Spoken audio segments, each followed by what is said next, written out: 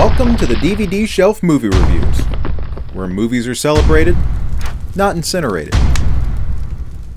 Again, we'll be showing you exclusive footage that was taken earlier today that's still being sent in to us by you, our viewers. Now, get a load of this. Horrified spectators were able to catch glimpses of, well, what appears to be a gigantic dinosaur or something wreaking havoc downtown. And frankly, no one can explain it. Scientists are baffled. The National Guard's in disarray. Republicans are blaming Democrats and Democrats are blaming Republicans. Human sacrifice, dogs and cats living together, mass hysteria. As I speak, true chaos is gripping the streets of one of the nation's largest metropolitan areas. No one knows where this beast came from, but you can take my word for it that he's not likely backing down without a fight. It's like something out of one of those old Japanese monster movies. But this, my friends, is no movie. More on this story as it develops. Meanwhile, speaking of nightmarish creatures, Lindsay Lohan made the news again. That's enough of that noise. Oh hey everyone, David Rose here, your host of the DVD Shelf Movie Reviews. And yes, I'm coming to you today from my trusty old fallout shelter, which I've stocked with plenty of rations and plenty of DVDs to keep me occupied as this danger passes. So, yeah, I guess you've seen the news. Looks like we have ourselves a prehistoric mutant dinosaur on the loose. Don't you hate it when that happens? But I just can't sit idly by and let this monster have his way with my city, but what can I do?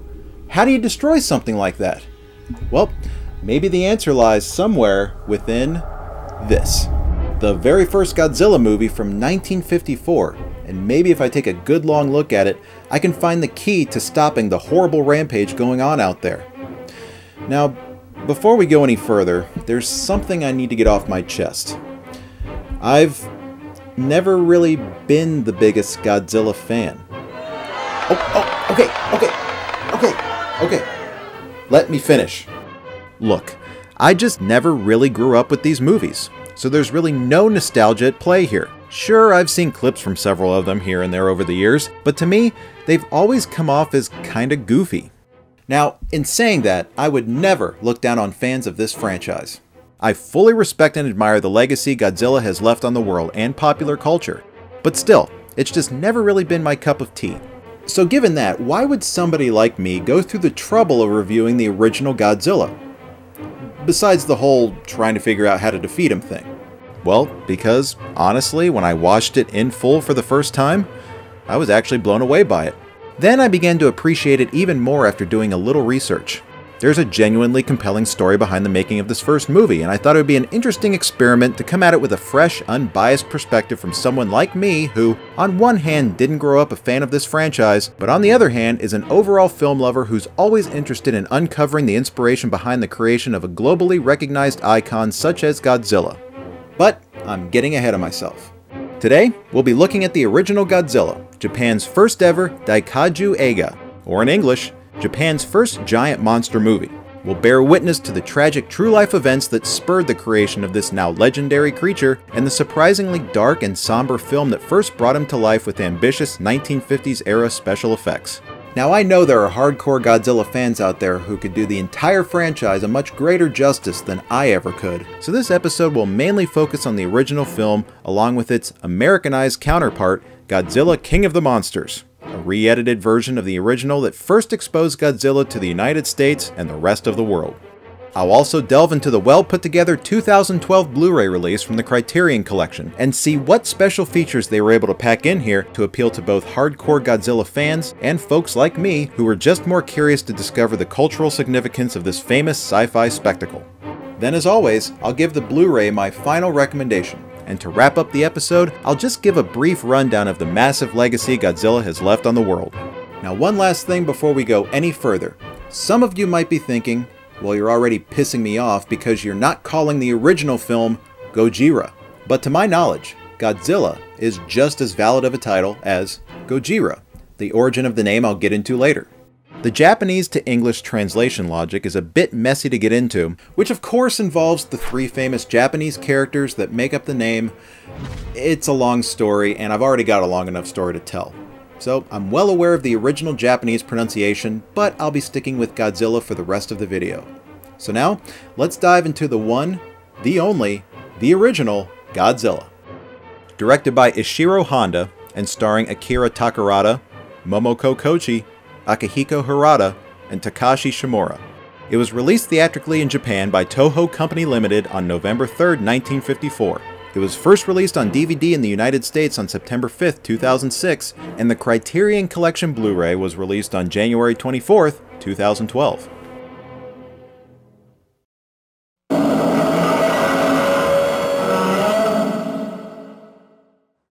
A bright and sunny Hawaiian morning in December of 1941 soon gave way to tragedy and mass destruction as the Japanese military conducted a surprise attack on the United States naval base at Pearl Harbor, located on the southern coast of Oahu, one of the larger Hawaiian islands. Following the attack, the United States had over 2,400 casualties, 21 sunk and/or damaged battleships, and an immediate declaration of war against Japan by President Franklin Roosevelt, thrusting us into World War II. It's been said that, not long after the attack, Japanese Naval Admiral Isoroku Yamamoto made his now famous quote stating, "I fear all we have done is to awaken a sleeping giant and fill him with a terrible resolve." これでは眠れる巨人を起こし奮い立たせる結果を招いたも同然である。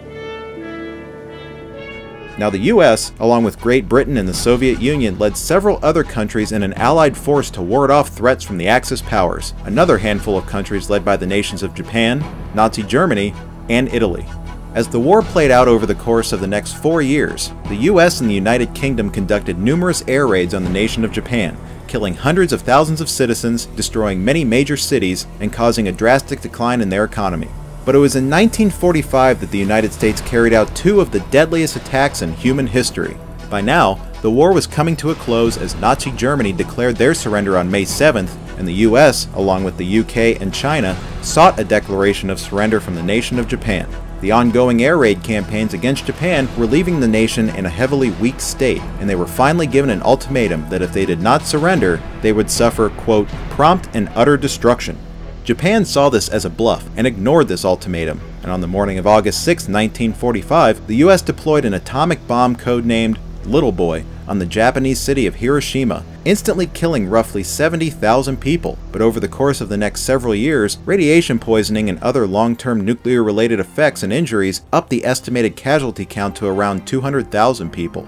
With Japan still refusing to surrender, the US dropped a second bomb, codenamed Fat Man, on the city of Nagasaki on the morning of August 9, 1945, immediately killing another estimated 60,000 people. The nation of Japan could take no more and officially surrendered on September 2, 1945, officially ending World War II. Now, even though these 2 historic bombings successfully ended this grueling war, historians have debated ever since over the moral and ethical reasoning behind the bombings. Had the US gone too far by killing hundreds of thousands of innocent civilians, or was it all worth it to finally bring an end to this war? Obviously, it all depends on your own perspective, but these attacks weren't the last time the US would be the target of controversy when dealing with weapons of mass destruction.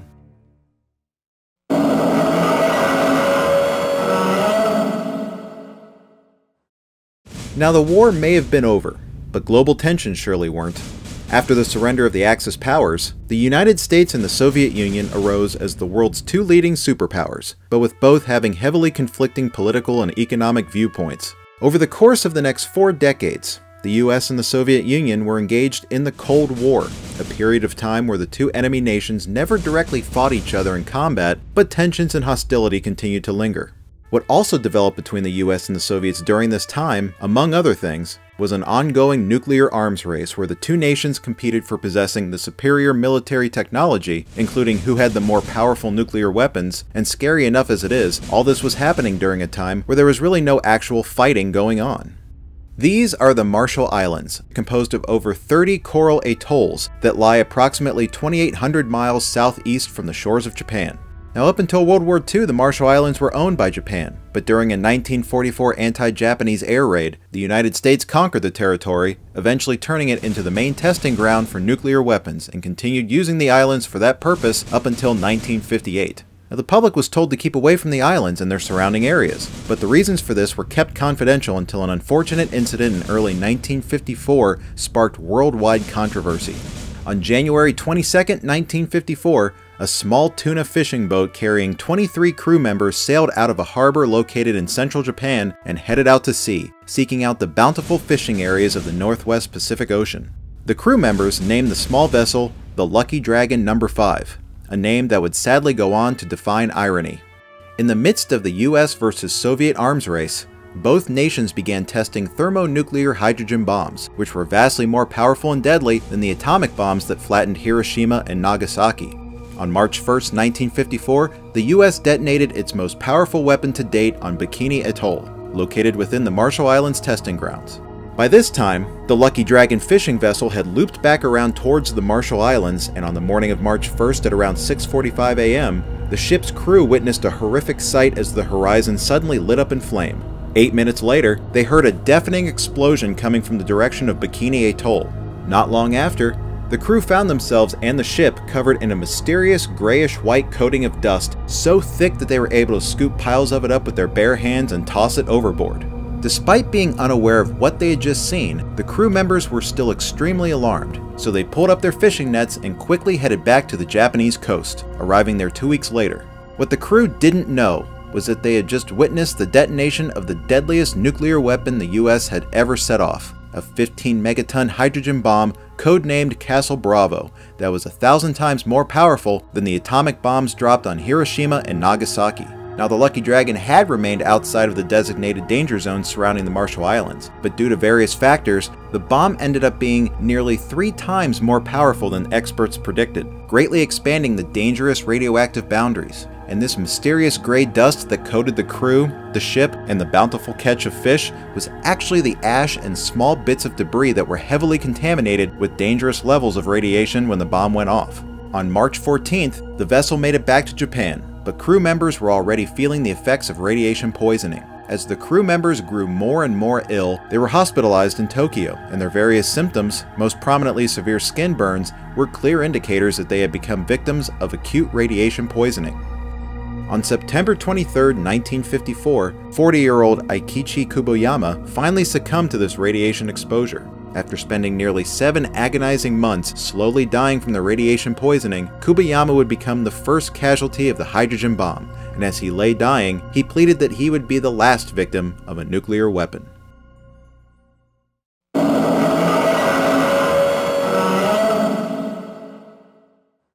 In comparing the Lucky Dragon incident to the bombings of Hiroshima and Nagasaki, Japan accused the US of unleashing a third round of nuclear destruction on their nation and treating the fishermen as guinea pigs for collecting data that could lead to further weapons testing. The US completely denied having any hand in what happened to the Lucky Dragon, claiming that they were indeed sailing inside the radioactive danger zones when the bomb was deployed, and even went so far as accusing the fishermen of being communist spies sent to the Marshall Islands to retrieve American military secrets. Naturally, the event strained the relationship between Japan and the US for a period of time, but instead of continuing the disputes, Japan began setting its sights on a much larger and more constructive goal. The Lucky Dragon tragedy sparked an activist movement against the further development of nuclear technology that began in Japan, but would soon spread around the world. Ultimately though, this grassroots movement just couldn't compete with the ongoing creation and testing of these massively destructive weapons. The US feared that this anti-nuclear movement would turn into an anti-American movement, so in order to ease tensions, the US government donated $2 million in reparations to the surviving fishermen. Before 1954, people feared nuclear weapons solely based around the idea of something being so powerful and so destructive that thousands of lives could be taken and major cities could be crushed in a matter of seconds. But after the fate of the Lucky Dragon became an international headline, light was shed on a new fear: the chronic side effects of radiation exposure. The more public the story got, the more people became aware of the fact that it wasn't the blast itself that devastated the fishing boat. It was the dust, ash, and debris that fell out of the sky afterwards and coated the poor fishermen in a thick layer of toxic radiation.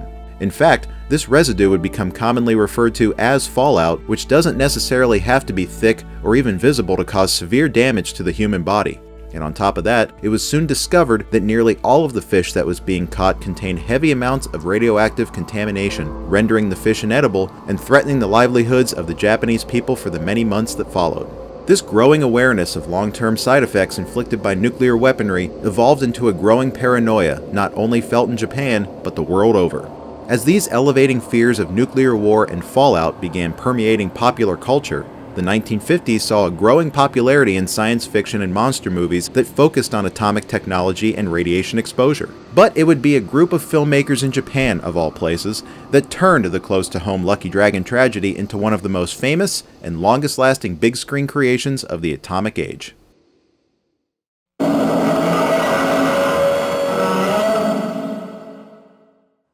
The genre of giant monster movies greatly predates the days of worldwide nuclear panic. 1925 saw the release of what is considered to be the first significant giant monster movie, The Lost World, a silent film based on the 1912 novel written by Sherlock Holmes creator Sir Arthur Conan Doyle. The film's prehistoric creatures were brought to life by special effects wizard Willis O'Brien, who used stop-motion animation techniques that were unlike anything seen before. O'Brien made an even bigger cinematic splash with his work on the original 1933 version of King Kong, which has arguably become one of the most influential films in cinema history, especially with its ambitious stop-motion effects that brought the gigantic ape to terrifying life, and the clever ways he was composited into scenes with live-action actors. Following the widely popular record-setting release of King Kong in 1933, Japanese filmmakers sought to create their own version of the harrowing adventure story by releasing a film called Waisei Kingu Kongu, or in English, Japanese King Kong. Simple enough. In 1938, a second King Kong movie was filmed in Japan. King Kong Appears in Edo. Now, as it turns out, both of these Japanese King Kong movies have long since been considered lost films, and only a few photos from the projects remain. It's been rumored that both these movies, along with many other Japanese pictures that predate 1945, were burned up during the fire bombings on Japan, or even during the atomic bomb attacks on Hiroshima and Nagasaki. As of right now, no one knows for sure, but historical evidence proves that they did in fact exist at one time, officially making them two of Japan's very first giant monster movies. The original King Kong went on to be re-released in movie theaters several times over the next 2 decades, each release being a solid box office success. In 1952, the film was unleashed all over the world, and the massive number of tickets sold proved that King Kong was even more popular now than when it was first released in 1933. The following year saw the release of The Beast from 20,000 Fathoms, a science fiction-based monster movie that shared similar story details with, and borrowed the title from, a short story by science fiction writer Ray Bradbury, and featured creature effects work by legendary special effects artist Ray Harryhausen, who has always been very open about being directly inspired by Willis O'Brien's effects work on The Lost World and King Kong. In fact, Harryhausen's first major film job was when he was hired on as an animation assistant to O'Brien for 1949's Mighty Joe Young, a film that was initially unsuccessful at the box office, but went on to win the Academy Award for the Best Visual Effects and has since been deemed a classic. Now, what's interesting about The Beast from 20,000 Fathoms was that it was the first monster movie to connect a terrifying creature to the detonation of an atomic weapon, and the idea of producing the film came from both the successful 1952 re-release of King Kong and the growing real-world paranoia surrounding nuclear weapons. This movie's monstrous prehistoric beast is awakened from a frozen slumber following a nuclear bomb testing in the Arctic Circle. The giant reptilian creature soon makes its way to the streets of New York City, destroying anything that stands in its way. Fusing science fiction with real human fears, The Beast from 20,000 Fathoms was another big success for the monster movie genre when it was released in the summer of 1953, and it soon paved the way for a brand new trend of atomically charged monster movies that became popular during the 1950s.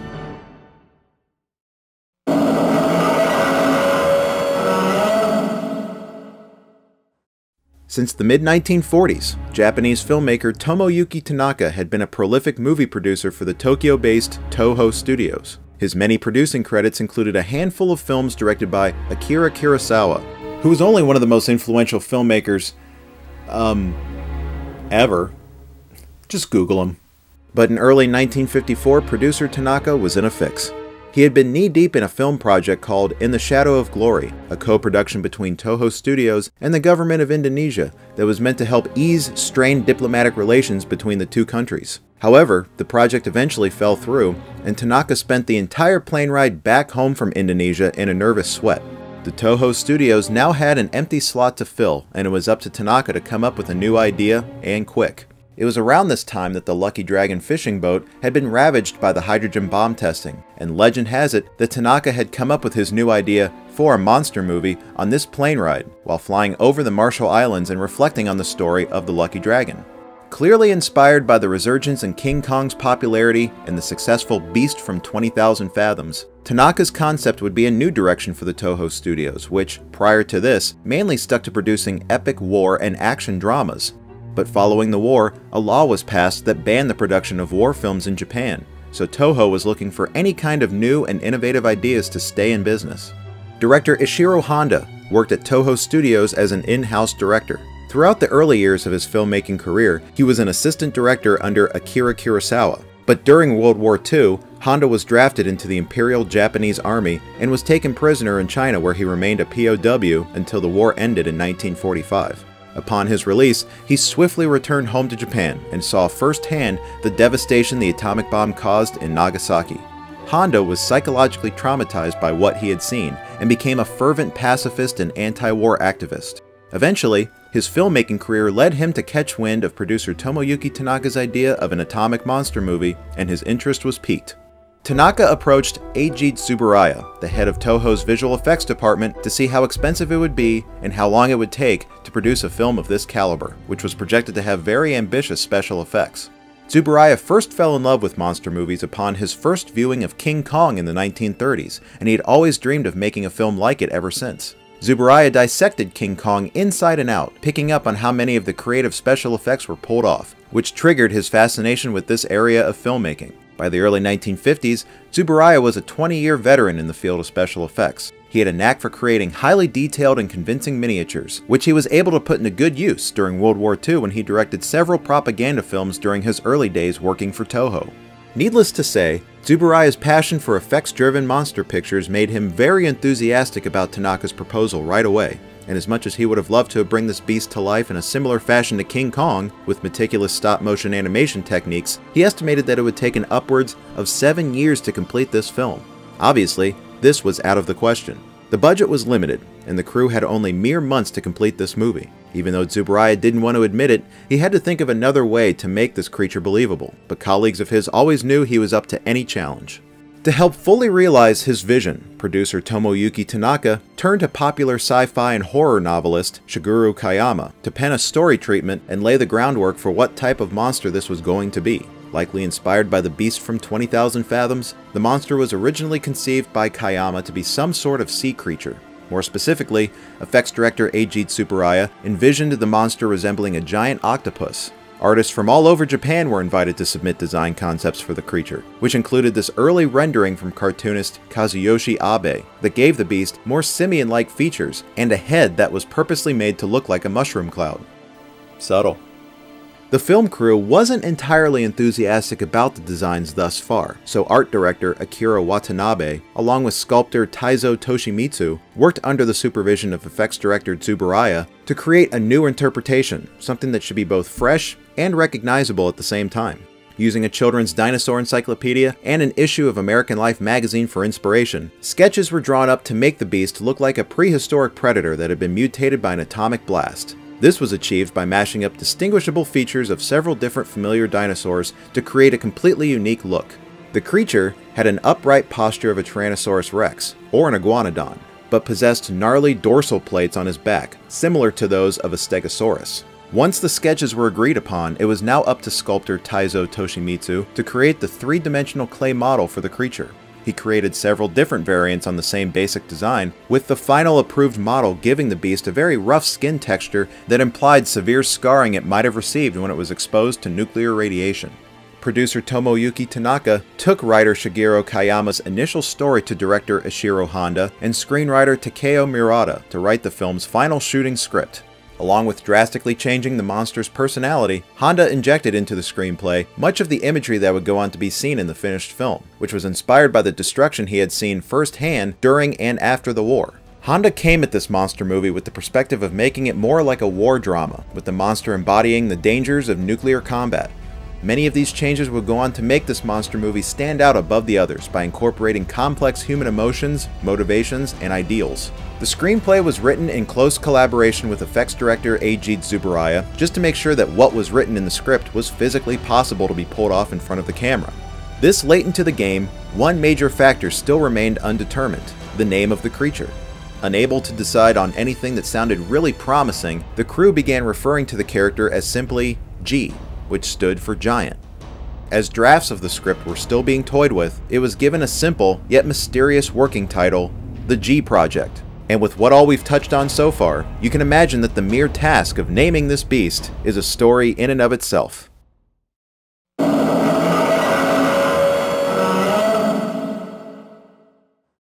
As the filmmakers remained undecided on what to call their new creature, it's been said that the Toho studios held a contest to help give the monster a name. Now, as the legend goes, a heavy-set Toho stagehand was given the nickname of Gojira by his co-workers. Gojira was a made-up amalgam of the words Gorira, which is Japanese for gorilla, and Kujira, meaning whale. Poor guy. Now, this story is a famous one amongst Godzilla fans, but Kimi Honda, the widow of director Ishiro Honda, claims she never bought into it. やっぱりいろんなのが出てきて、結局は最後に田中裕子さんとね、それから主人とから円谷さんとでいろんなのから取って作ったんだと思いますよ、その名前は。あだ名ってね、あれは後からそんなようなことをみんないろんな活動やらそういうの好きでしょということを話すのはね、ですけどそんなことじゃないと思いますよ。The logic was that since the creature dwelled underwater, it could be part whale, but it was already designed to resemble a dinosaur, so logistically, calling it the combination of a gorilla and a whale doesn't make a whole lot of sense. However, considering that during the planning stages, the monster was at one point conceived as being ape-like, and even if you don't take the word gorilla too literally, it could be interpreted that it relates more to the monster's imposing size and physical strength. Now, given the challenge of coming up with an interesting way Gojira, or Godzilla, could be brought to life, special effects supervisor Eiji Tsuburaya reluctantly had to abandon his original aspirations of using similar stop-motion animation techniques that he adored from the original King Kong. Tsuburaya realized that the only possible alternative was to have a stuntman inside of a Godzilla costume, all the while tapping into his own talent for miniature work to create an entire small-scale replica of downtown Tokyo that could create the illusion that the stunt actor was over 160 feet tall. Now, even though this was seen as a last resort in Tsuburaya's eyes, I personally think it's a pretty clever idea, especially considering that this hadn't really been fully executed before in a monster movie in any country. But this resolution surely didn't mean Tsuburaya was taking the easy way out. Unfortunately, when you're a pioneer, there's no one who came before you who can teach you the rules, guidelines, or shortcuts on how to pull off something like this. So creating the Godzilla suit would soon bring about a whole new set of headaches for Tsuburaya and his crew.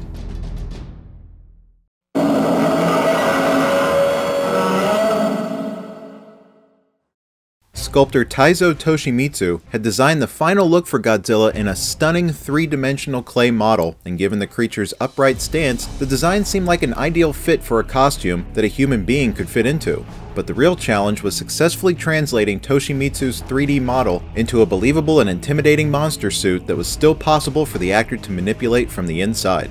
The prototype for the suit was built by brothers Kanji and Koei Yagi, along with technician Eizo Kaimai, under the supervision of effects director Eiji Tsuburaya. The body cavity of the suit that the actor would slip into was first constructed using bamboo and thin wire, then wrapped in a layer of chicken wire for extra support. Then, this skeletal structure of sorts was covered in a layer of fabric and cushioning.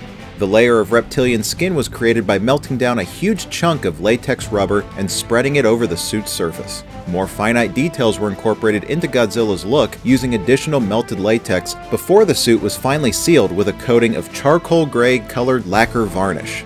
The costume stood about 6.5 feet tall, with the actor barely being able to see out of Godzilla's neck. Determining that Godzilla would have a powerful atomically charged breath, an aerosol nozzle was installed inside the head of the costume that would spray a smoky mist.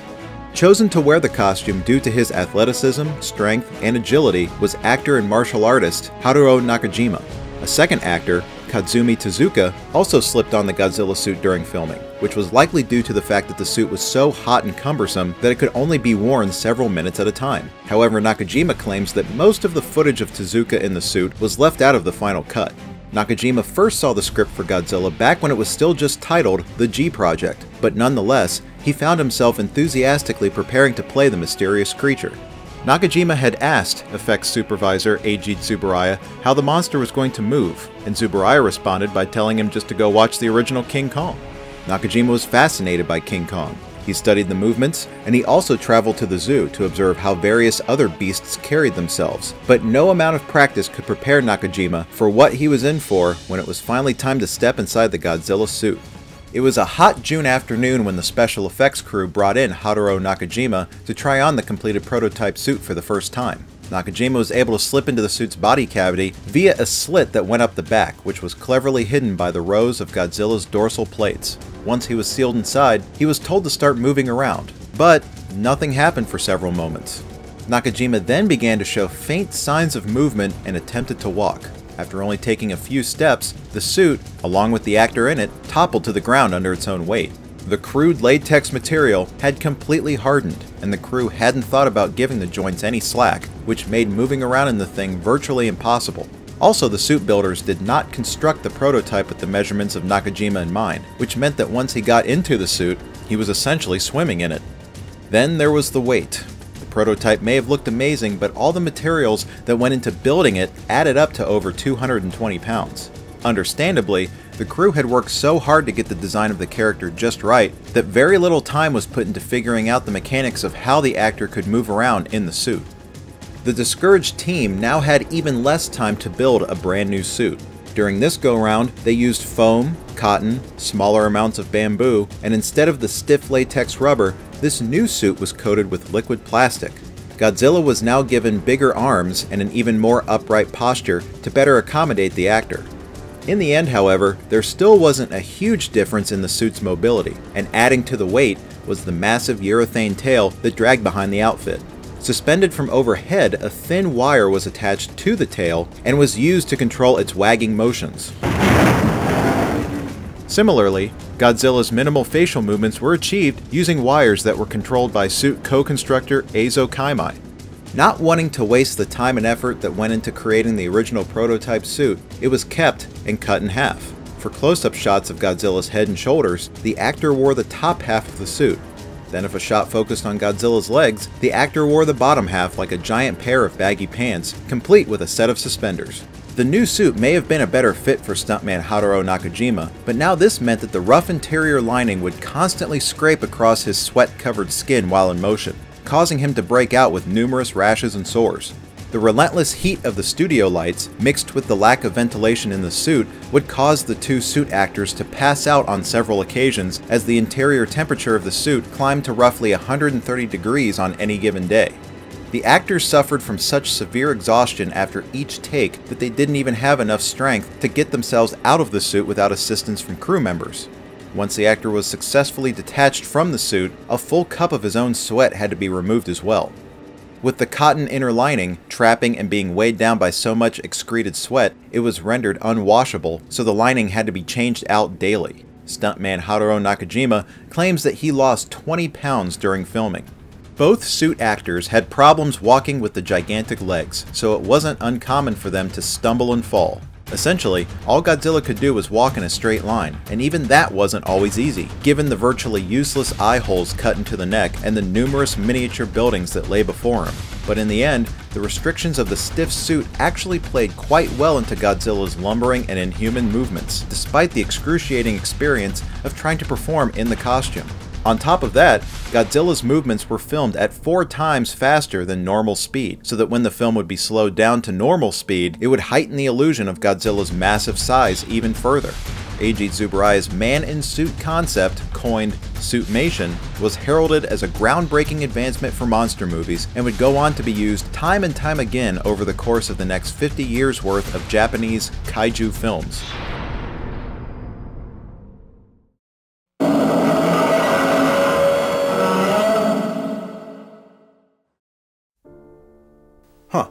Over 30 minutes into the video, and we're just now getting into the review. Sounds about right. Anyway, like I mentioned at the top of the show, I was never really the biggest Godzilla fan. Will you stop that?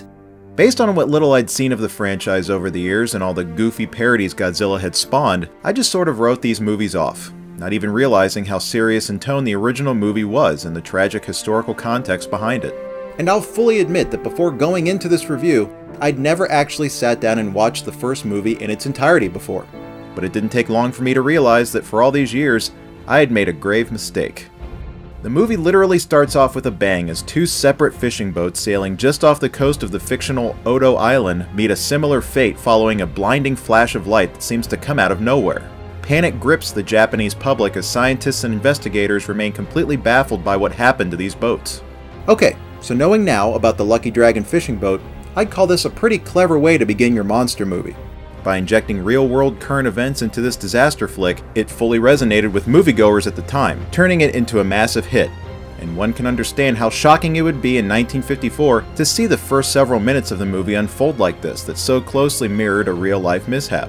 It's also interesting to note that at the time of Godzilla's release, critics were universally harsh on this movie, saying how ridiculous and in poor taste it was to exploit the paranoia and fear generated by the Lucky Dragon tragedy in this very American-inspired giant monster movie. Following a torrential rainstorm on Odo Island, which brings us glimpses of Godzilla's destructive power without showing us the creature himself, investigators and scientists are dispatched to the island for further research. Here is where we catch up with our main characters. Dr. Kyohei Yamane, a veteran zoologist, and his daughter Amiko are aboard the island-bound vessel along with naval salvage ship captain Hideto Ogata, with whom Amiko is having an affair, but Amiko is arranged to be married to the mysterious Dr. Daisuke Serizawa, a mentally tortured scientist disfigured from the war. Already, I was a bit surprised when watching this the first time that a lot of focus is being put on these human characters, since I'd always assumed that humans were the least interesting aspects of the Godzilla franchise. But I'll get into that more in a bit. Once the scientists reach Odo Island, they discover the beast's gigantic footprints, and with a Geiger counter, they're able to determine that the prints are emitting heavy levels of nuclear radiation. Within one of the prints, Dr. Yamane discovers a three-lobed marine trilobite, an extinct arthropod that acts as the main piece of evidence proving that the beast they're dealing with is not of this era. Then after a full 20 minutes into the film, history is made as Godzilla is revealed for the first time, looming over a grassy hilltop. And even though the special effects used here may not look very sophisticated by today's standards, I think with the tools they had at the time, the filmmakers did a fine job at making a simple hand puppet look like a large hulking monster by compositing it with a shot of people running in fear at the bottom of the screen. It's those iconic yet fleeting special effects money shots that really sell you on the sheer imposing size of Godzilla, and even something as simple as setting a camera at a low angle to look up at the actor in the suit can easily pull off that sort of illusion. Also, I love how director Ishiro Honda made the conscious decision to wait what seems like an eternity in a monster movie to reveal the actual cause of this destruction. Along with that, you hear whispers of the Godzilla legend from the residents of Odo Island, and watch as a ceremonial exorcism attempts to ward off the beast, as if Godzilla is believed to be some sort of spiritual demon. This way, suspense is built by not showing us what Godzilla looks like for a while. We're just privy to the damage he's capable of and what the natives believe him to be. Then, by the time we're finally given the big reveal, there's already a bit of an implanted intimidation factor from before that makes the first actual glimpses of him all the more powerful. This scene was originally supposed to be a bit different, however, with Godzilla first appearing with a dead cow hanging out of his mouth, as seen in this photo. But effects supervisor Ajit Subaraya felt the cow wouldn't even be visible unless it was a certain size. Making the cow appear bigger would, in turn, not look convincing in proportion with the intended size of Godzilla, so the idea had to be cut. Funny enough as it is, a similar idea was put into place several decades later when a certain Tyrannosaurus Rex was first introduced to us as it swallowed a dying goat. With sufficient research gathered from Odo Island, Dr. Yamane returns to Tokyo to present his findings to the Japanese legislature. Here we're basically given all the facts. Godzilla is a rare evolutionary hybrid of both land and sea reptiles from a prehistoric era who had been surviving on his own in a deep sea cave with the possibility of others like him still lurking in the waters below. However, due to the numerous hydrogen bomb tests, his subaquatic dwelling has most likely been destroyed, forcing him to surface. Due to the highly radioactive sand found in his footprints, it's concluded that Godzilla had been mutated by concentrated levels of radiation given off by the H-bombs. Okay. A lot to take in there, but I think this only begins to illustrate the movie's heavy historical importance. Given what we know now how it must have been for the Japanese people to have suffered through not only two horrific atomic bombings of major cities, but also the scares brought on by fallout, Godzilla is truly symbolic of a nuclear holocaust. But what makes him even more frightening is that at least a nuclear blast can wipe you out in a split second, whereas this lumbering radioactive beast gradually destroys individual cities and livelihoods like it's some kind of slow torture. And even if you don't directly suffer his wrath, the radiation he emits represents the wide reach of nuclear fallout created by an atomic blast, which we see grim examples of after he ravages Tokyo later in the film. Even looking beyond all the nuclear war allegories, the country of Japan has had to suffer through a long history of natural disasters like earthquakes, volcanoes, and tsunamis, and one might even perceive Godzilla as being a representation of nature's aggressiveness in that part of the world. Also, what I find interesting about this original Godzilla movie is that it could have easily blamed the Americans for Godzilla's arrival. In fact, some interpret Godzilla to essentially be an embodiment of America, relentlessly attacking Japan in an already weakened state. But I personally don't see it that way. Sure, the Toho Studios has had a history of creating propaganda films during the war, but if you look at what the Japanese people were trying to accomplish during this time, they were far more interested in getting rid of nuclear war altogether than they were trying to start an international fight with a movie about a big radioactive dinosaur, which is especially true if you look at someone like director Ishiro Honda, who is now a passionate anti-war activist and pacifist, and the quick sequence that directly follows Dr. Yamani's explanation of Godzilla is a really good example of this. A heated debate quickly erupts in the legislature between those who believe that this information about Godzilla should be kept a secret so it wouldn't inspire any international finger-pointing, and those who are appalled by the idea that this revelation must be kept secret from the public. Both sides of the argument have their good points, and I think it's admirable that the filmmakers take the high road by never mentioning America once in relation to who deployed the H-bombs that awoke Godzilla, even though we all know who did it.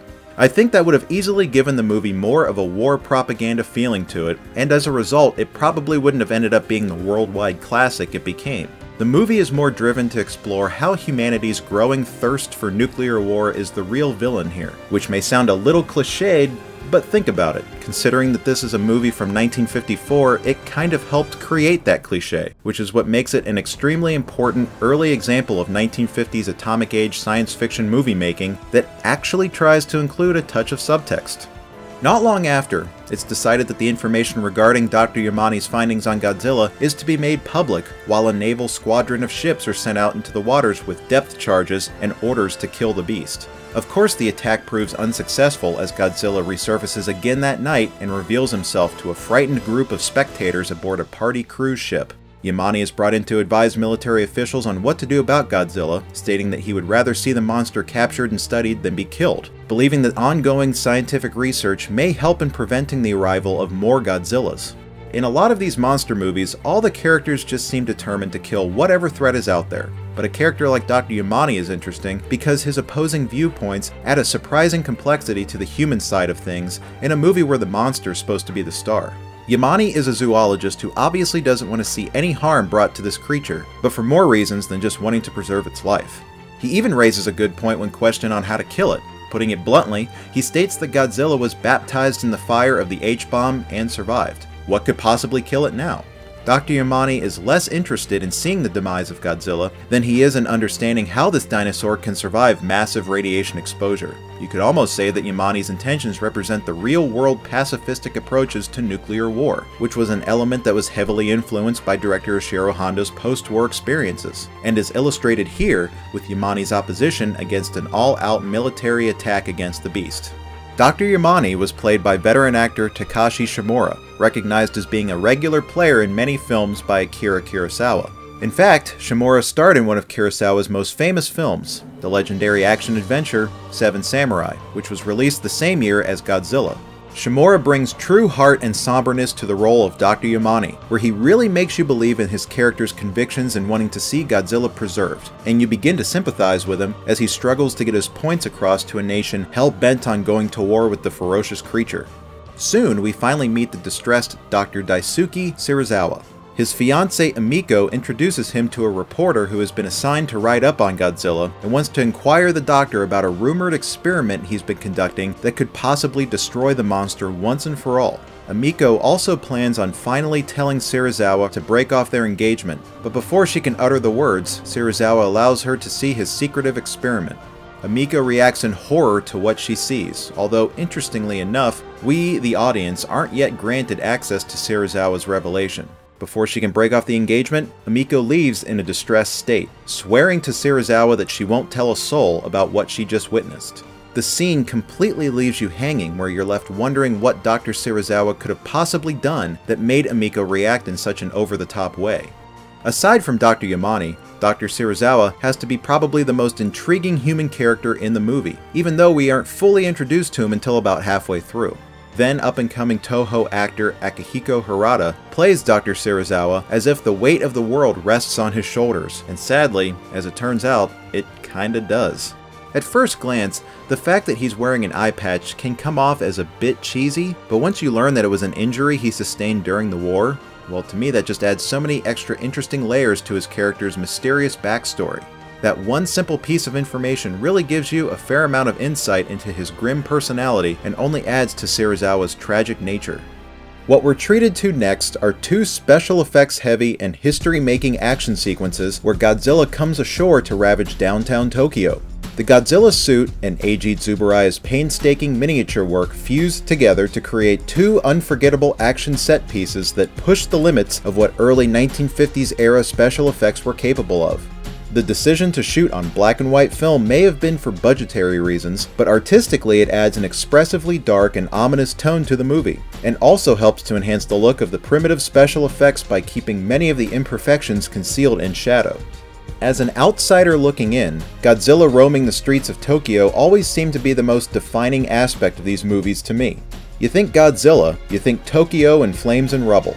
And even though these well-staged scenes are probably the most intense from this movie, what struck me was that they only take up a small fraction of the story. The movie has already proven that it's much more than your typical monster flick, but these iconic scenes have become so memorable that they still make Godzilla a true monster movie through and through, and an influential one at that. Special effects supervisor Eiji Tsuburaya truly outdid himself by proving that he was able to cleverly execute pretty much any of the visual effects challenges thrown at him, because before the age of computer animation, everything had to be planned out in great detail since it all had to be done practically. Whether it was shining hot studio lights on miniature wax transmission towers to make them melt, or using trick editing and stop-motion animation to show a fire truck being sideswiped. Okay, so maybe not every effect holds up, but to me, there will always be a charm and creativity to practical effects such as these. When watching an older movie like this, you know that the filmmakers didn't have computer animation at their disposal, which forced the effects crew to come up with some rather innovative ways of illustrating Godzilla's destruction. Now, I believe I've touched on this in previous episodes about how spoiled we are in this age of computer-generated imagery. Filmmakers can now do any crazy thing they dream up, and as a result, some movies just don't seem to have any restraint anymore. Sometimes it can work, but many times it can become unintentionally cartoonish. I just think back to examples like the first 3 Indiana Jones movies versus the newer one. The first 3 hold up so well because even though the special effects were imaginative, there was still a down-to-earth feel to them because they could only really do what 1980s era practical effects allowed them to do. Then Kingdom of the Crystal Skull comes along in 2008, and now all of a sudden we have computer-animated prairie dogs, monkeys, and ridiculously over-the-top green screen action sequences that more make my eyes roll than they do thrill me. I think Godzilla works because the movie is clearly of a certain era, but the artistic cleverness behind the execution of the visual effects highly outweighs their somewhat crude and dated look. Now would probably be the best time to highlight the wonderfully ominous score by composer Akira Ifukube, which I think is utilized best during the scenes of Godzilla's rampage. Ifukube started his musical career as a composer of classical music, a talent which he honed while studying forestry in college. Following World War II, Ifukube began scoring music for films and would go on to score over 250 movies during his career. But the score Ifukube is probably best known for out of all of them is Godzilla, not to mention the large amount of Toho-produced monster movies he went on to score afterwards. Not only is Ifukube famous for scoring Godzilla, he's also credited for creating Godzilla's iconic roar and thunderous stomping.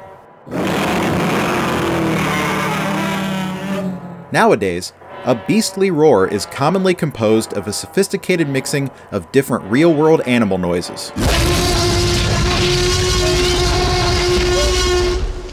But Ifukube's unique discoveries made Godzilla's legendary sound effects essentially just extensions of the musical score itself. In creating Godzilla's now famous roar, Ifukube rubbed a leather glove along the loosened strings of a double bass, then slowed down the recording. He also came up with Godzilla's booming footsteps when he accidentally knocked over an amplifier box, later deciding to record the sounds of himself kicking the box. Since then, Godzilla's distinguishable sounds have become as recognizable as Godzilla himself, just as Akira Ifukube's film score, which encompasses an underlying feeling of impending doom, has set a standard for countless science fiction and monster movies that followed. The aftermath of Godzilla's attacks leaves Tokyo in complete ruin. Crowded hospitals are overflowing with victims either injured by the demolition or poisoned by Godzilla's radiation. Amiko finally breaks down and tells Dr. Serizawa's shocking and spoiler-filled secret to Ogata. It seems that during Serizawa's research, he stumbled across the discovery of an oxygen destroyer, a frightening and potentially world-altering weapon that has the power to annihilate oxygen atoms and reduce living organisms to mere bones. Yeah, it doesn't make much sense. But it doesn't matter, because I think instead of getting caught up in scientific logic, it's more interesting to look at it as yet another thematic symbol for nuclear war and atomic weapons. Dr. Serizawa is no doubt disturbed by what he has uncovered, something so powerful that it could easily cause another Hiroshima or Nagasaki, or maybe something worse. And because of this, he strongly refuses to use the oxygen destroyer, even if it means heroically killing Godzilla. Serizawa looks beyond the termination of Godzilla to something far worse for humanity, like his technology getting into the wrong hands. It's no wonder that many have compared Dr. Serizawa to the infamous nuclear physicist J. Robert Oppenheimer, who took heavy part in the development of the first atomic bomb, and who lived out the rest of his life haunted by what his scientific discoveries were turned into. I remembered the line from the Hindu scripture, the Bhagavad Gita. Vishnu is trying to persuade the prince that he should do his duty, and to impress him takes on his multi-armed form and says, "Now I am become death, the destroyer of worlds." I suppose we all thought that one way or another. However, after Dr. Serizawa watches a somber news broadcast that includes many shots of suffering victims and a performance from a mournful girls' choir, he reluctantly decides to use the oxygen destroyer just this one time to finally kill Godzilla once and for all. It's a pretty powerful and somewhat sobering little sequence that's surprising to see in a genre movie like this, and it almost makes you forget what kind of movie you're watching. It's not every day that you see a giant monster flick that includes all of these exciting scenes of death and destruction, but then jolts you out of those conventional genre sensibilities, only to bring you back into a more realistic world where we actually see the frightening and agonizing results of the monster's attacks. A Navy vessel takes Ogata and Dr. Serizawa out to the middle of Tokyo Bay so the two can dive to the bottom and plant the oxygen destroyer. After spotting Godzilla, Dr. Serizawa begins to activate the device as Ogata returns to the surface. Serizawa then purposely severs his line, telling Amiko and Ogata to go live a happy life. Rather than seeing his devastating invention perverted by others, he decides to sacrifice himself, letting all the information and data about the oxygen destroyer die with him. In an instant, the bomb goes off, and Godzilla is soon reduced to a skeleton. Despite Serizawa's heroic deed, Dr. Yamane is still fearful of what the future might bring. If we continue to test nuclear weapons, then the world hasn't seen the last of Godzilla's kind. I believe this was the perfect way to end this story, which is pretty bittersweet. For the sake of mankind, Serizawa allows himself to die with Godzilla, but the real-world threat of nuclear weapons still exists. Now, unlike most horror franchises where the monster or villain always comes back after it's assumed they're dead, the grim ending of Godzilla is certainly more substantial than your typical ham-fisted cliffhanger. It sums up what this whole movie is about and what real-world threats it believes we should do away with, even though to this day, certain fears continue to linger. And rightfully so. Japanese audiences came out in droves to watch Godzilla when it was unleashed on November 3rd, 1954. It became a huge box office success despite harsh critical response, At the time of its release, I suppose I can understand the criticism that the film was exploiting nuclear paranoia, but I think what used to be seen as a distasteful appropriation of tragic current events has since become an important post-World War II time capsule, disguised as a highly entertaining and surprisingly serious science fiction monster movie.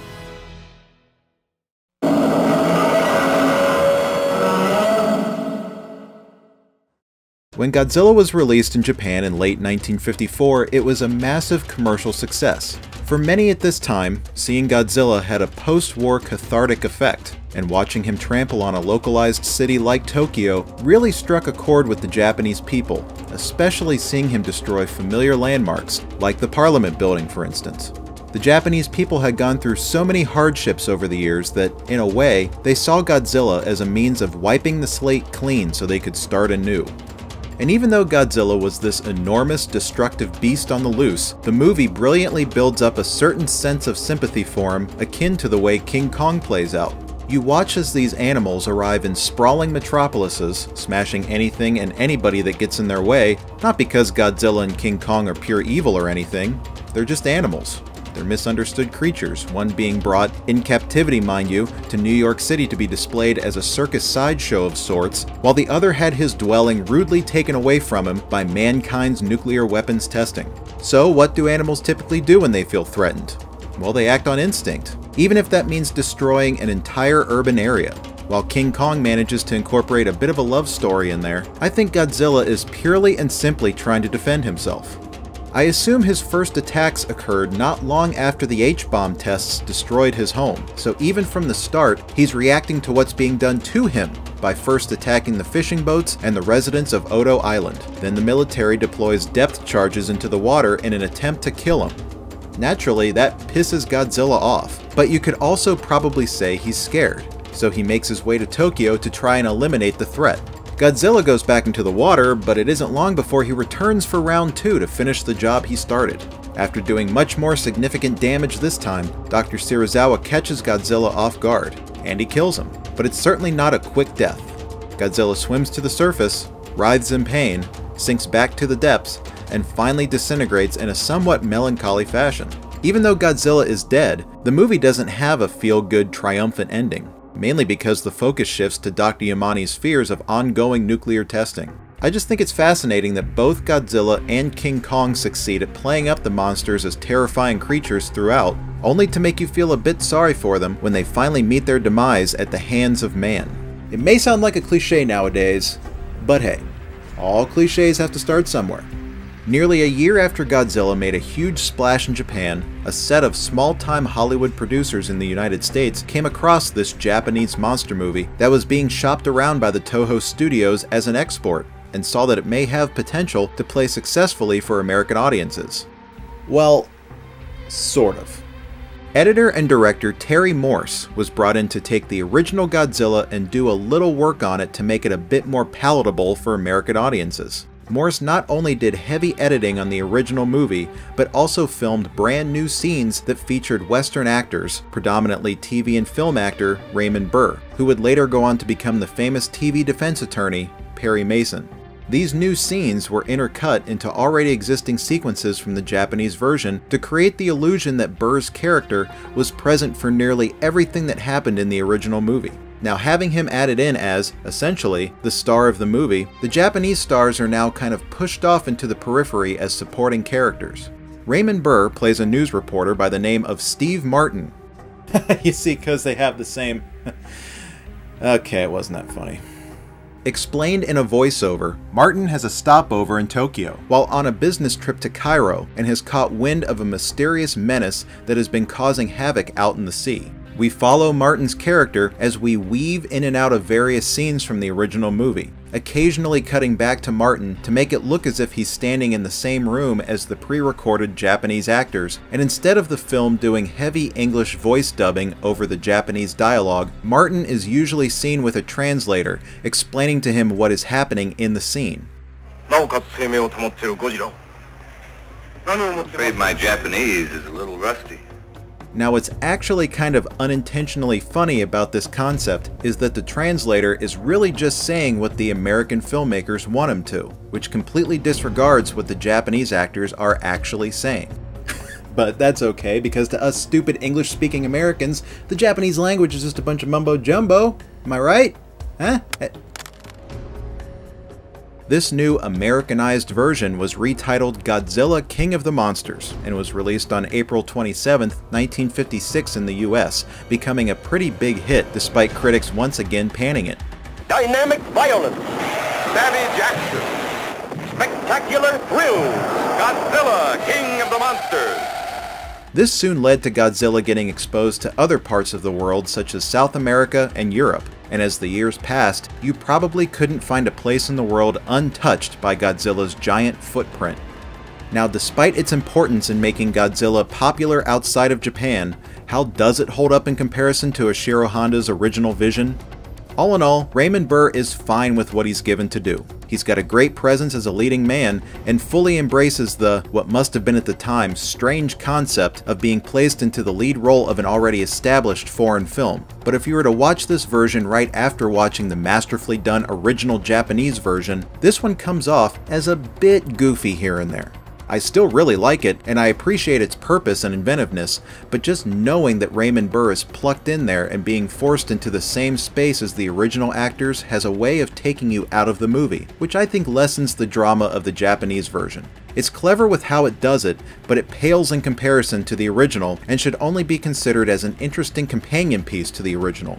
Despite all that, I'm surely not saying it isn't worth a watch. I just think some of the important thematic elements are kind of missing in this cut, and the new scenes add a bit of cheesiness to a brilliantly serious monster movie, turning it into more of your typical 1950s sci-fi fare. Still, it must have done something right because Godzilla King of the Monsters made a big enough impact to eventually transform Godzilla from an offbeat Japanese nuclear allegory into a world-renowned pop culture phenomenon.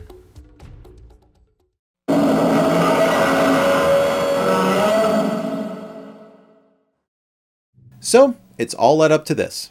Now let's crack open the special Godzilla Blu-ray package from the good folks at the Criterion Collection and see what lurks inside. And just from looking at the front cover, you're already sucked in by the dynamic artwork created by comic book writer and illustrator Bill Sienkiewicz. For the eye-grabbing package design, the black and white look of the movie is put aside to incorporate watery blues and fiery oranges that not only perfectly complement each other, but also effectively illustrate the two prominent natural elements that are played with in the movie. Open up the first flap and you'll see a small booklet that includes a bunch of information about the disc, including the chapter listing, cast and crew credits, a detailed breakdown of the audio and video cleanup and digital transferring processes, and a write-up of Godzilla's historical importance by Village Voice senior film critic Jay Hoberman. We open up the second flap and get this really cool little pop-up image of the big guy. And hey, wait a minute. This doesn't look like the original Godzilla. Actually, this image is a takeoff of the Godzilla design from the 2002 film Godzilla Against Mechagodzilla. And they thought we wouldn't notice. Anyway, let's continue on with the disc itself. The menu has a very clean and organized look to it, and as you navigate, these little dialogue boxes will shift into place and explain the special feature you're about to view, which makes finding what you need clear and simple. As you head into the supplemental material, we see first on the list the Americanized version of the film, Godzilla King of the Monsters. It's great that they included this version as a bonus feature on the disc, which basically means you're getting 2 feature-length films for the price of 1. When you're finished checking out the American cut, you can head down to the cast and crew section where you'll see a handful of brand new extended interviews featuring the likes of lead actor Akira Takarada, who played Hideto Ogata in the film, Haruo Nakajima, who was the main actor wearing the Godzilla suit, special effects technicians Yoshio Iri and Eizo Kaimai, and finally a much lengthier interview with score composer Akira Ifukube. Next, in the photographic effects featurette, special effects director Koichi Kawakita and effects cameraman Motoyoshi Tomioka introduced to you various shots in the film that were created using trick shot compositing. I'm positive that once you watch this feature, you'll see some shot compositions that were so subtle you probably never even realized they were enhanced with visual effects, which is most likely a testament to how much the black and white film hides some of this stuff. Next up, we have a new interview with Japanese film critic Tadao Sato, who reflects on the original film and its place in Japanese culture.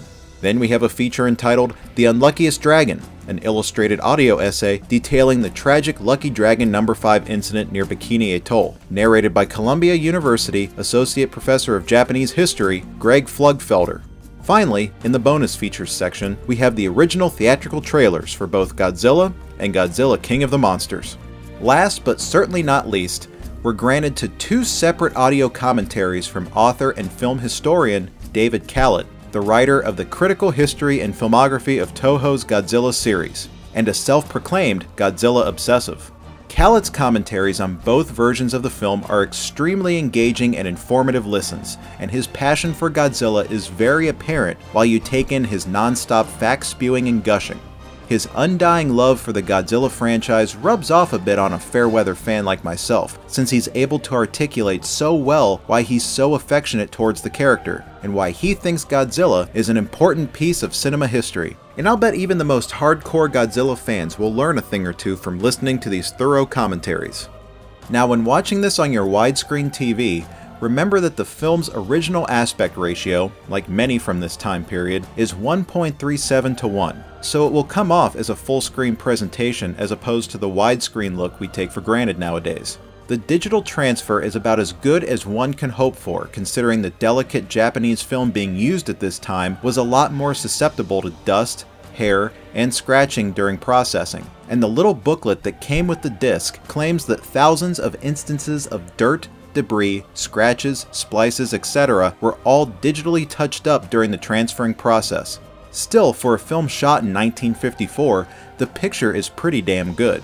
That being said, the American film scenes in Godzilla King of the Monsters has notably better picture quality than almost any of the Japanese footage, but that's due to the quality of the original sources being only so good. Along with that, the film's original mono audio track was also manually remastered, where various clicks, thumps, and hisses were digitally touched up. Godzilla, or Gojira as it were, is an excellent film.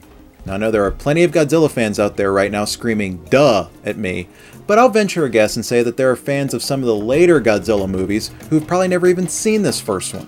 If that's the case, or if you're like me and have never even seen any of the Godzilla films in full, or worse yet, you've only seen the 1998 American version, yikes, then by all means, you must give this a chance, and I think you'll see why this went on to spawn a loyal global fan base. Godzilla fans should be proud of the Criterion Collection for releasing such a well-done Blu-ray that they can be satisfied with, despite one minor design flaw, and a package that made yours truly into a fairly new fan of the big scaly one. And with that, I'll give Godzilla and this Criterion Collection Blu-ray a 5 out of 5 discs recommendation. This is a must-own movie. This original Godzilla takes what should be a ludicrous concept very seriously, and in doing so, we get a film that's not only entertaining, but also thematically important.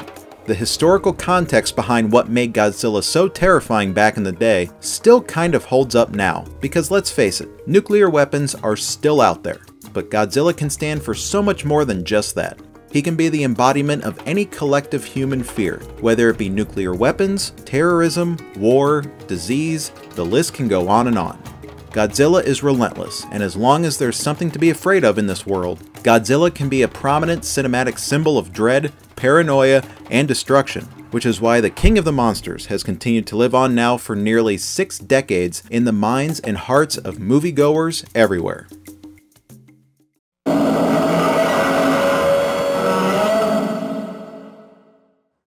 After Godzilla became such a big hit when it was released in Japan in 1954, a sequel was quickly rushed into production.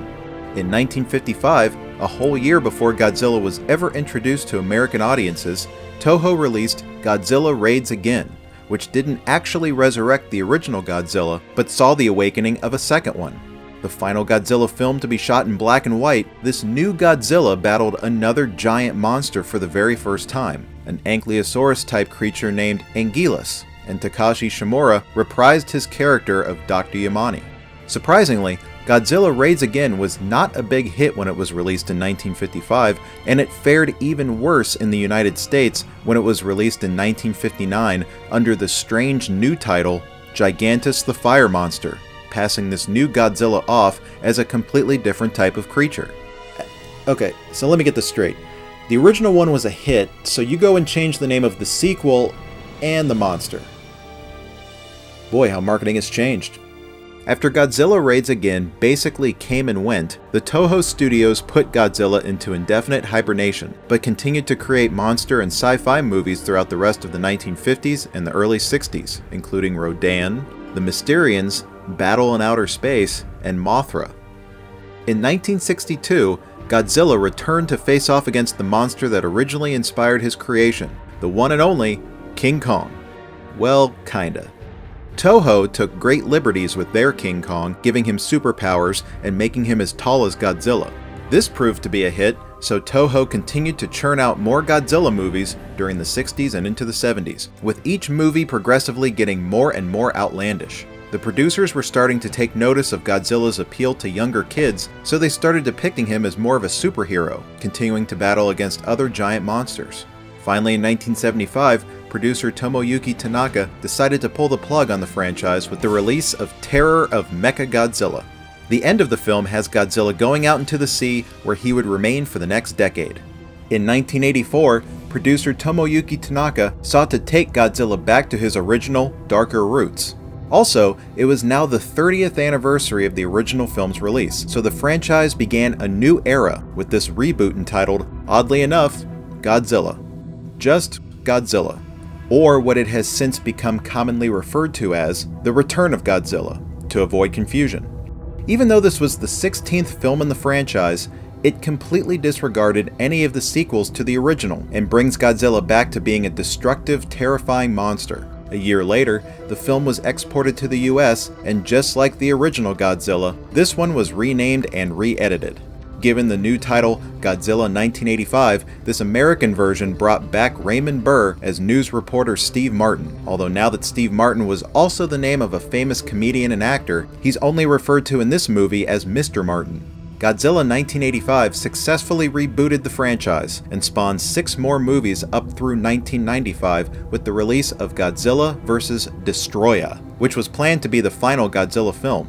In this one, several references to the original movie are explored, such as the oxygen destroyer that killed the first Godzilla being responsible for the creation of all these other monsters, and even actress Momoko Kochi briefly reprised her role of Emiko. During the emotional climax, Godzilla's highly radioactive heart begins to melt him down. So the meltdown doesn't cause a catastrophic explosion, he's cooled off by the military's freezing weapons and slowly disintegrates.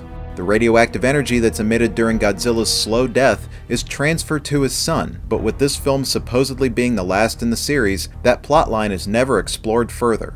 By now, the original Godzilla was celebrating its 40th anniversary, and Godzilla vs. Destroya was now the 22nd movie in the franchise.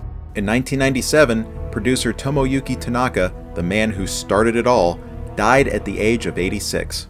Not only was he the one who first conceived the idea for Godzilla, he had been the producer of every single one of the Toho Studios monster movies up until the release of Godzilla vs. Destroya, which was meant to be the definite end of the Godzilla franchise to make way for the American reboot that was released in the summer of 1998.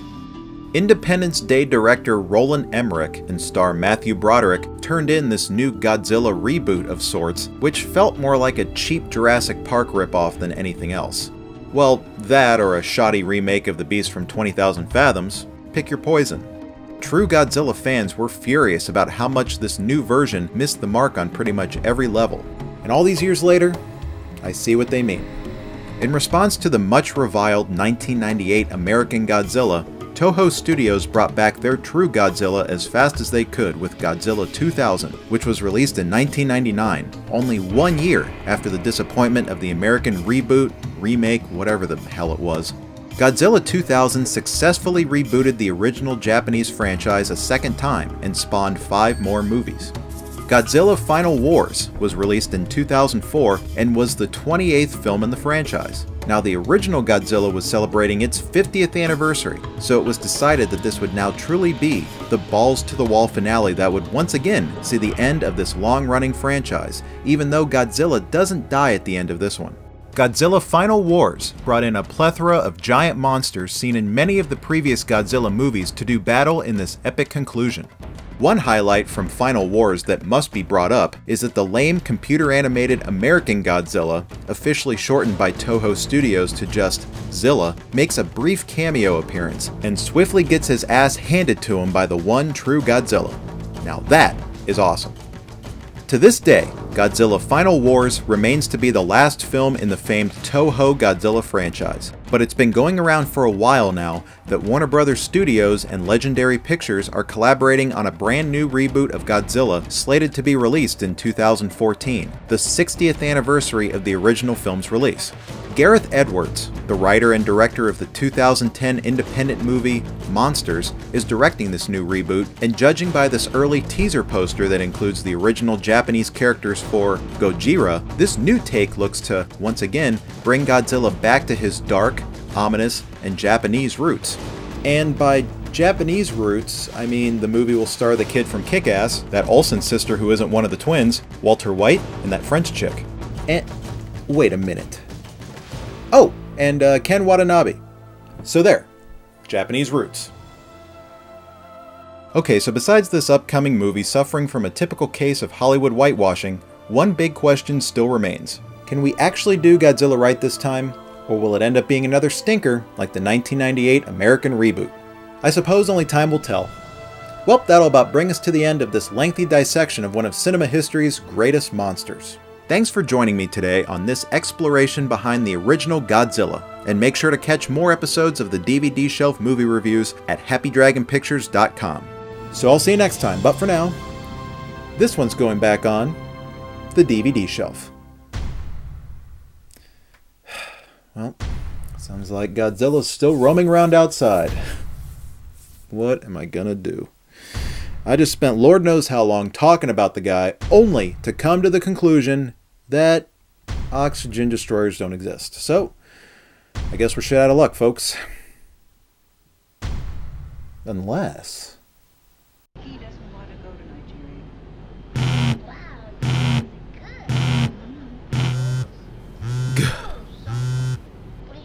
What? Hey, buddy. What do you want? Oh, nothing much. Well, maybe one tiny little favor. Oh, come on. Didn't I do the logo at the beginning like always? You're not paying me enough to do much else. Alright, let me just cut to the chase. Where are you right now? Oh, my dank little apartment that your small paychecks are graciously paying for? Why? Your apartment? Haven't you been watching the news? A Webster marathon is on and you're asking me if I'm watching the news? Come on! Oh, okay, fair enough. But your apartment is downtown. It's right there. What's your point? Well, whether or not you've been watching the news, you haven't perhaps run into, oh, I don't know, any 165-foot dinosaurs roaming around your street corner? No. What are you talking about? You're such a putz. Look, go over to your window. I guarantee you'll get what I'm talking about. Alright, but I don't know what you expect me to...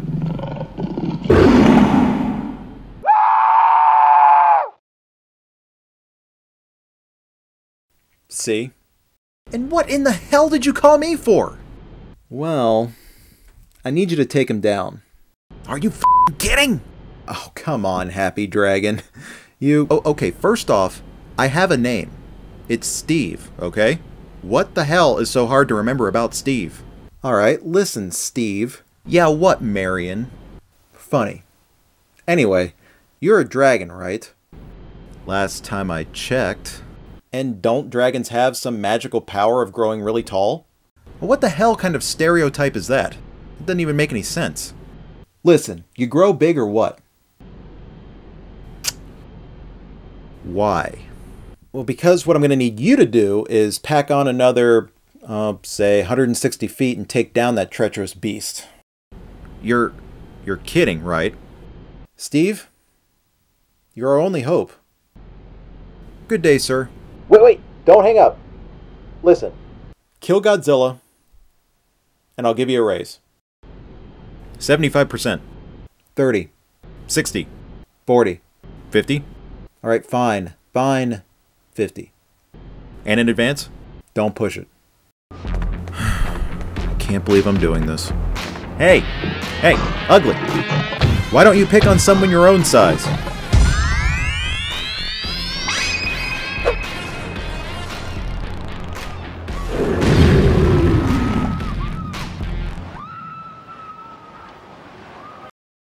Shh.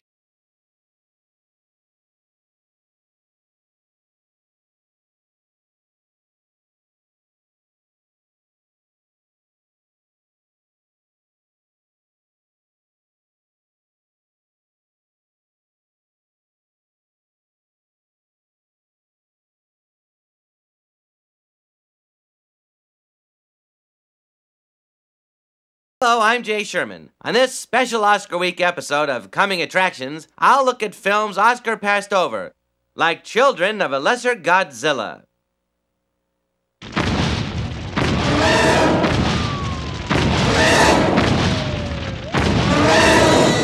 Godzilla is not so bad. He just cannot hear you.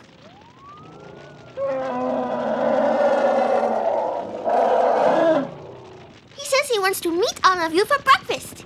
Oh! Or was that eat you? Oh well.